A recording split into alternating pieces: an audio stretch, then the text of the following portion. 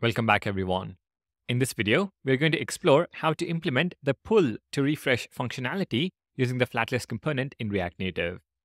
This feature is particularly useful when you want to refresh the data displayed in your app without having to restart it. Given that we are already fetching posts from the JSON placeholder API, let's see how we can refresh this data.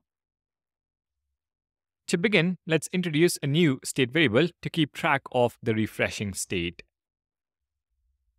We will call it refreshing and set its initial value to false. Next, we will assign this refreshing state to the refreshing prop of our flatlist component. So refreshing is equal to the state variable refreshing. We will also provide the onRefresh prop on the flatlist component, which expects a function to be executed when the flatlist is pulled down for refreshing.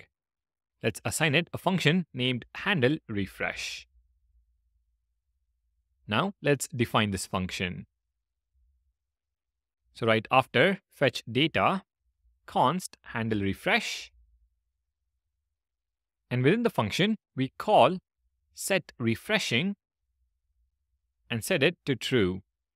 We will then call the same fetch data function, but this time pass 20 as the limit to fetch an additional 10 items on refresh. We will then call setRefreshing once more and set it back to false.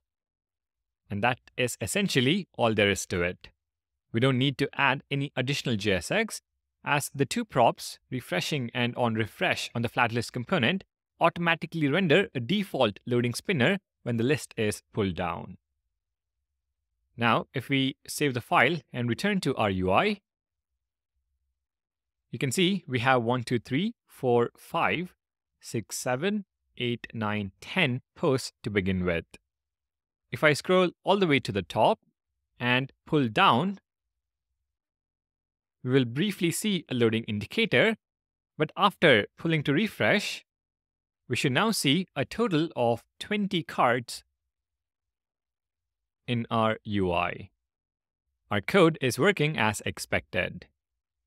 The pull to refresh gesture is a common pattern in mobile development, and I wanted to highlight its implementation in this video. I hope you found it straightforward. Alright, in the next video, let's learn how to submit data to an API endpoint. Thank you for watching, and please do consider subscribing to the channel and leaving a like if you're enjoying the content.